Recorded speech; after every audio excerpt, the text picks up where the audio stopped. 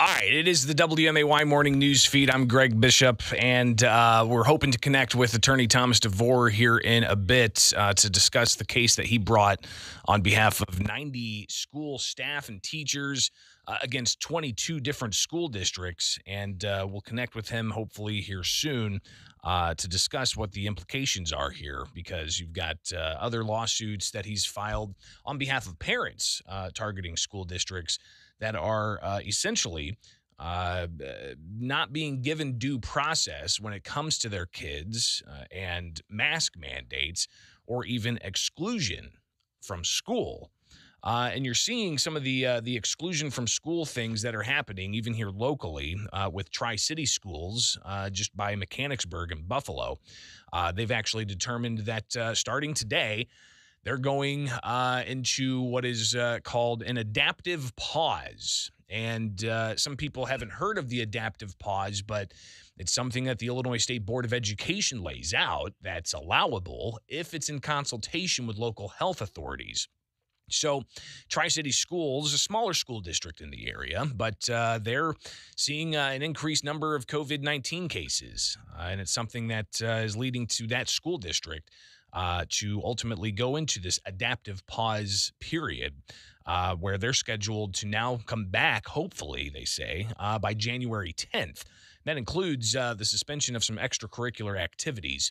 Now, the Illinois State Board of Education has laid out on their site that school districts can go into an adaptive pause in consultation with local health authorities. So if the school district sees, okay, we've got an increased number of COVID-19 cases, and then you have that consultation with the local health authorities, then they can make that decision to do an adaptive pause. I did not see any delineation of if there's a specific timeline that schools are allowed to keep students from having in-person education out of concern of spreading COVID-19. So it could give school districts in consultation with local health authorities the ability to close school for however long they determine is necessary. But one thing that's interesting, too, is I can't get an actual number of how many school districts are actually going into an adaptive pause across the state because ISB does not track that data. The State Board of Education does not track that data. They track school districts that aren't doing mask mandates, and they have a list of those school districts that have been placed on some kind of probation for not following the mask mandate. So they can track that, but they're not tracking the number of schools that are doing this adaptive pause. So you can see where some of the concerns from parents are, where they want their kids to be in school. If their kids aren't in school, number one, they're not getting a quality education in person. Number two, it causes some childcare issues for the parents who may be working. So it's an issue that I think is something that needs to be addressed, and something that I don't know if it's a matter of doing a hybrid where people who want to come into school can, or if students don't want to come into school, then they're allowed to take part in an adaptive pause, and what do you do with teachers and their concerns and so on. So it's one of those things where we have to consider what exactly is going on here. So the exclusion of students having in-person school happening in Tri-City, but again, I can't get an exact number of all the schools statewide that are doing an adaptive pause, as is being done in Tri-City today. I hope that we have now attorney Thomas DeVore on the phone. Tom, is that you? It is, sir. All right, fantastic. Thanks for getting back with me now here on the WMAY morning news feed at 6:45. So we were just talking about some of your other lawsuits that were targeting exclusion policies, that were targeting mask policies without having a proper quarantine order that includes due process. So that's one set of lawsuits you have on behalf of a large number of parents, 700 plus parents, part of that lawsuit against 140 different schools. This week, you have a different lawsuit that impacts schools, 22 school districts across the state being sued, including several here in central Illinois, Springfield District 186 being one of them, with teachers and school staff suing. What's going on here with this case, Tom? Well, I mean, it all lies under the Department of Public Health Act as well. It's even a clearer case to me than the issue of the exclusion from school, and the math is pretty clear. But as to vaccination and testing, Greg, there are specific provisions in the Department of Public Health Act for both of those that says that only the Department of Health has the authority to require or seek to require a citizen to vaccinate or test. And it explicitly provides, if you read the statute, that a citizen can refuse to be vaccinated or they can refuse to be tested when the purpose is to limit the spread of an infectious disease. And if they refuse, and they have the right to do so, the only remedy for the Department of Health is to potentially seek a quarantine or an isolation order against that citizen if they can prove to the court that the person is a public health risk. That's the law. It's crystal clear. It's not remotely ambiguous. And yet you have all these policies and mandates and stuff trying to coerce people in the most extraordinary ways to get them to do these things, threatening people's financial livelihoods if they don't comply. And the law doesn't allow it. It's absolutely ridiculous. So what we have here is, of course, the vaccine mandate from the governor, and he's part of this lawsuit that you filed. Also, you're suing not just the school districts, but the Illinois State Board of Education and the Illinois Department of Public Health. You got the vaccine mandate that does allow for testing, but one of your clients in this case from Springfield, a teacher, Kimberly Smoots, she shared with the school board back in October that she's got legitimate concerns that she's not going to get the vaccine. She's going to comply with the testing, but back in October, she said that she's worried about a slippery slope. I want to share this clip here. First, we must test. Then you take away the option to test and make us get the vaccine. Next, that's not enough, and we must get a booster according to your schedule. When we give up our rights, even if it's little by little, we will never get them back. So is that what this is really focused on, is ensuring that people have rights to make their own medical decisions? Well, it is ensuring that. And what's interesting about this, Greg, is it's been all along, is that if we're going to create policy as a people to limit people's rights, because the law is clear across the country, the federal courts, and et cetera, that sometimes people's individual autonomy must yield to the public good under certain circumstances. It's absolutely true. But what frustrates me to no end, and it's been the way since this country was founded, is that the legislature makes those decisions. Executives don't make those decisions. Administrative agencies don't get to make those decisions. Only the executive. And if you read the statute as it exists today, just go read it. That's all people have to do.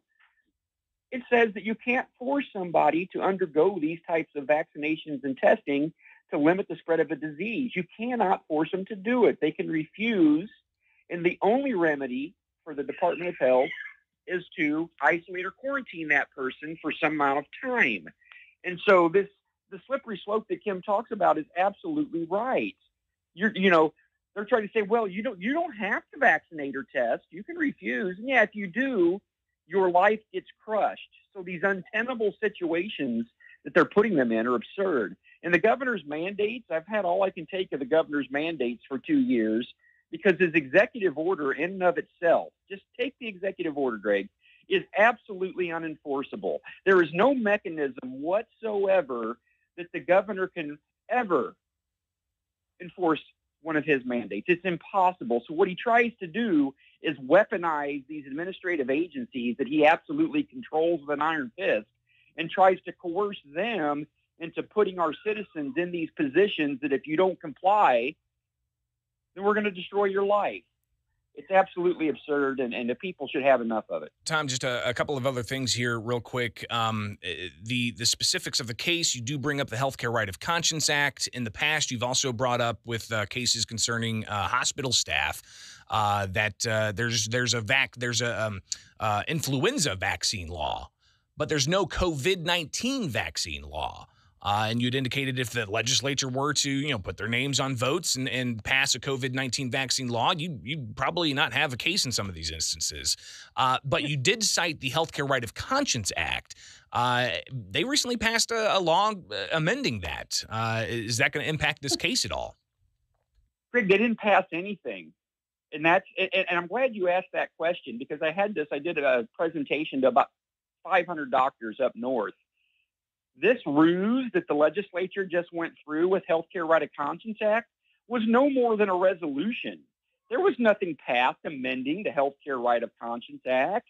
if you read what was in that language, and they would acknowledge it to you if somebody asked them the question, is all they did is try to pass a resolution that appears to be a bill that says, oh, back in 1998, when the legislature passed this law, they never intended it to cover COVID stuff. And I start laughing when I say it out loud, because there's never been a time in our history to where a legislature 23 years later says, we're going to pass something that says what they meant back then. Only the people back then know what they meant, and the courts interpret what they meant. So what they passed was not an amendment to the Healthcare Right of Conscience Act. It absolutely means nothing and has no legal impact on the law for healthcare right of conscience. None whatsoever. It's meaningless. We're talking with attorney Thomas DeVore on the WMAY morning news feed. Finally here, while we were looking to hook up with you, I was reviewing the news out of Tri-City Schools here in Sangamon County that is doing an adaptive pause. The State Board of Education tracks schools that don't mandate masks, but they don't track schools that are doing adaptive pause. What do you make of that? There is this adaptive pause nonsense is something that the State Board of Education created in guidance. If you read their guidance, which if you read the law, guidance is not enforceable. The law actually says that unless something is adopted through the Administrative Procedures Act, it has no force and effect. But they created this guidance or this adaptive pause nonsense that they try to give these local school districts the ability to close the school for some amount of time, even though the law says the school has to be open a certain number of days. And only Dr. Ayala herself has some ability to close a school district under certain circumstances.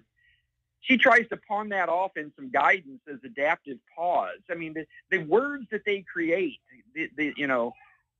like for guidance and mandate and adaptive pause, it's all ridiculous. But Tom, they don't track the school districts that are doing that. They track if the school district's not having a mask mandate. I got school districts across this state that have mask mandates in place, Greg, but they're not enforcing them. We've almost become speakeasies of the school districts because they're not enforcing it. And so, yeah, they're tracking it, but they don't really know how many school districts are not forcing the masks. But you're right. With the adaptive pause, they're not paying any attention because as long as these school districts are kind of doing here, and let me answer this to you. I'll tell you why. As long as the school districts are doing something that these people agree with, and I got my air quotes going, they don't care to track it. So they'll track schools that aren't enforcing the mask mandate because they want to come after them. But if they're putting adaptive pause in place, they don't care about that. They're not worried about whether that adversely impacts kids' education. Do all the adaptive pause you want because that promotes what we're trying to do, which is to stop the spread of the coronavirus. And again, I'm saying that jokingly because I'm in one of those moods today. That's why they don't track it, Greg, because they don't care about those types of decisions because those types of decisions aren't adverse to their policies. Well, I do have the question into why they're not tracking those adaptive pause schools, and we'll see what they respond with. Tom DeVore, that's all the time we've got. Greatly appreciate you taking it with us. Take care, sir. Bye. It's the WMAY morning news feed, now 6:55 from Culver's West on Wabash. Give the gift of Culver's this season. Gift cards available.